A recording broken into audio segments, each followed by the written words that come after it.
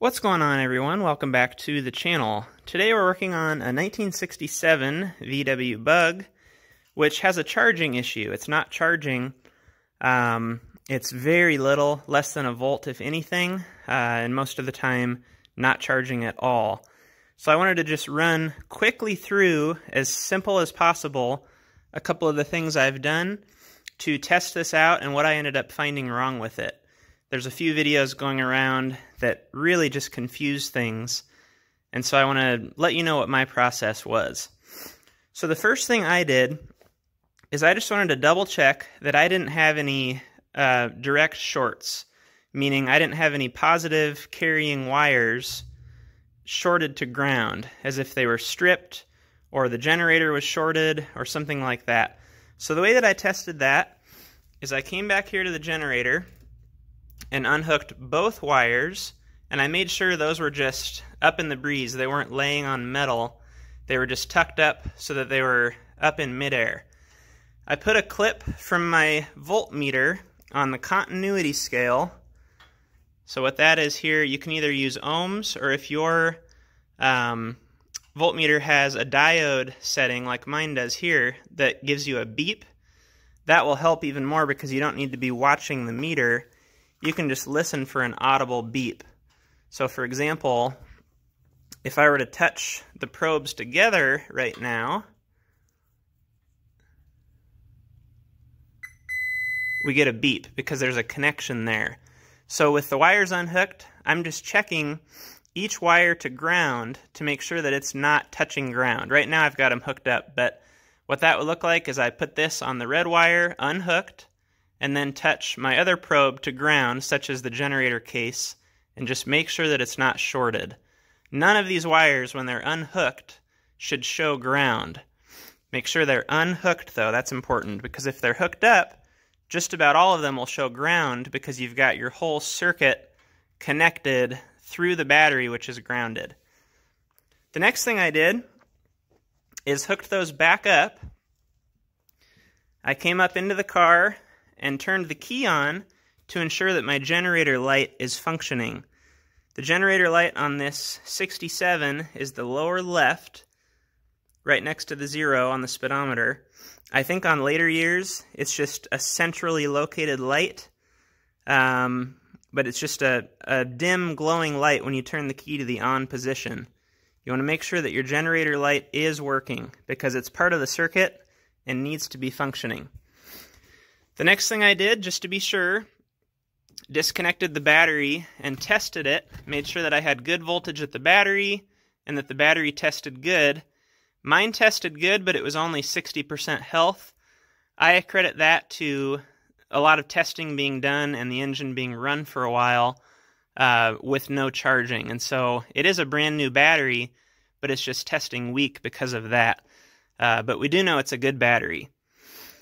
The next thing I did is checked all my grounds to make sure that those were in good shape. And that's where I found my issue, which I'll explain here in a second. So of course we have a new ground strap. We want to make sure that there's actually a good connection to the body of the car with that ground strap. So just because the strap's good and the connection on the battery's good doesn't mean it's making a good ground and grounding the vehicle. So the way to do that is you can either use that continuity setting again and check for a beep between here to the body. So when we're doing that, we don't want to actually just test the ground strap itself from here to here. We want to check from here to maybe a clean bolt way over here to make sure that this ground is actually being circulated throughout the whole car. So that's what I did. I have a ground from negative here over to the body of the regulator here, or the chassis of the regulator. So that's good. The next thing I did is our DF wire here. This is providing a ground to the field of the generator. So basically we have power and ground to and from the generator. This is our charging wire attached to the D+. This is our DF wire, or our grounding wire. In order to make the generator function, it needs to be grounded. So what I did is I checked to make sure I had a ground here by checking from this wire to ground, and I do.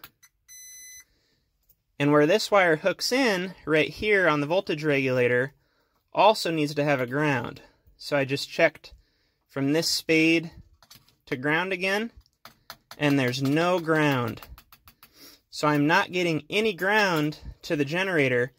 And where this can be confusing is if you hook this wire up and you check for ground, you will have a ground because this is providing a ground back at the generator where it's connected. But you need to unhook this and double check. What we're doing here is testing the voltage regulator.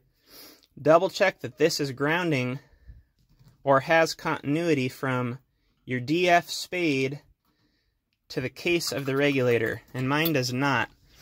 And just to confirm what we're finding here,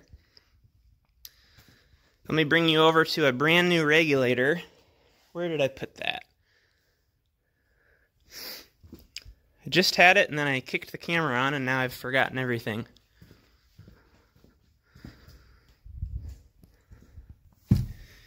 Right here by the old one. So if we double check with this, our DF spade is the one on the same side as the lug. There's a screw lug where your D plus wire attaches. This is the DF spade right here. So if we double check from there to the case, we have continuity. So what that's telling me is this voltage regulator is bad. So I'm going to go ahead and pull this out, swap it over, and I'll kind of show you briefly how the connections go. There's good diagrams online. But I'll swap that over and we'll see if we can improve on our 0.7 volts of charging voltage while running. So going back together, before we bolt or screw the voltage regulator to the frame, you're going to attach your D+. This is the large red wire coming from the back of the car to this screw terminal. And in my case, it's labeled D+, but that's going to be that 90-degree bracket with a screw, not the brass-colored one that's attached or has continuity. We want to make sure it's the isolated terminal right here. And I went ahead and added some heat shrink to really insulate that, just in case at some point it swung down and was to touch down here. That would be a dead short. So that kind of looks like that, the way I've got it curling around to the bottom. And next, we'll just go ahead and screw our voltage regulator back to the body. With the voltage regulator reattached, we just want to double check as we go here that we have a ground between the case of the voltage regulator and battery negative. Or in my case, since I know that I have a good battery negative connection to the frame of the car, I'm just going to double check that, and we're good. So now we'll take our DF wire, the small green wire, that's going to go on this top spade, like so. We have our small blue wire, which feeds the generator warning light. That goes on this bottom spade down here. And I'm going to just bend that a little bit to make sure that it's out in the open and it's not going to curl around and ground itself or touch the frame of the car behind it. And then we have two more large red wires. One feeds the fuse box, so we can go ahead and attach that. And they can go on either spade here, either large spade up at the top, because these are both directly connected to each other. You may have to bend those just slightly in order to get clearance to fit them both in. And then this last large red wire just runs across the back seat here over to positive battery. Now with everything hooked up, I'm going to go ahead and turn the key to on and make sure that our generator light comes on. You can see there that it does. We're going to start the car, and because I'm not there with you watching, I'll just kind of let you know if anything smells hot, or you see a little bit of smoke, or anything seems funny, this is sort of at your own risk.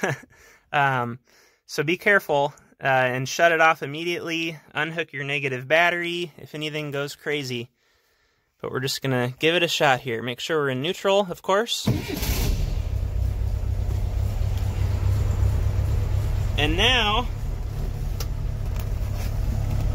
I'm going to switch my voltmeter to DC volts, which is the solid line.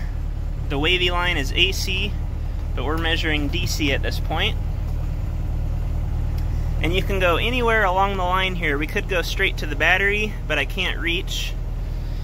We could go from our cable leading to the battery and ground. That's all we're doing. We just want to check, is the battery charging? And so I'm going to go from the cable going over there to the battery and body ground here.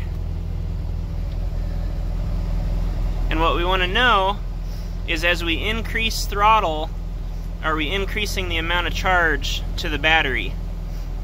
So I'm going to do that, or try to do that. Let me get some clamps in place here, and we'll take a look. Okay, I've got my voltmeter just with a couple jumpers to the battery, plus and minus. We'll go ahead and start the car.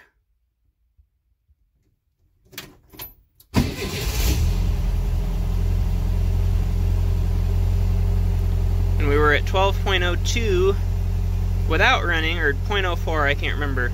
So we should see the voltage continue to climb as it's charging. As it kind of stabilizes, I'm going to give it a little bit of gas, and we should see it continue to climb even a little bit more. Another thing that I'm watching is the generator light is out.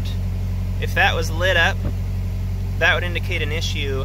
There are times at a very low idle that it will just kind of dimly flicker, and I'm okay with that. I like a low idle. And what that means is the generator is just not spinning fast enough to generate enough of a charge to put that light out.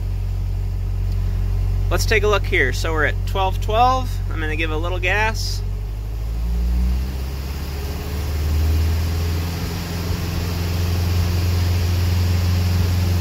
And we're rising.